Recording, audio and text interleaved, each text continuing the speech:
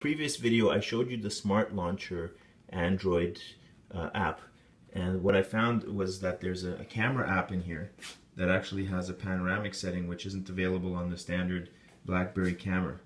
So you just basically go to panorama mode and you press the button and you slide along like this. You try to go slowly, otherwise it'll warn you that you're going too fast.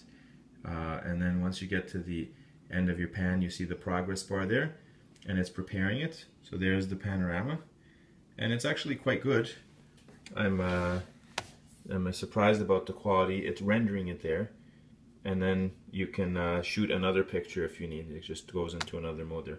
Now I happen to already take one of these pictures, so I just wanted to show you. It shows up in your pictures, and you can see there.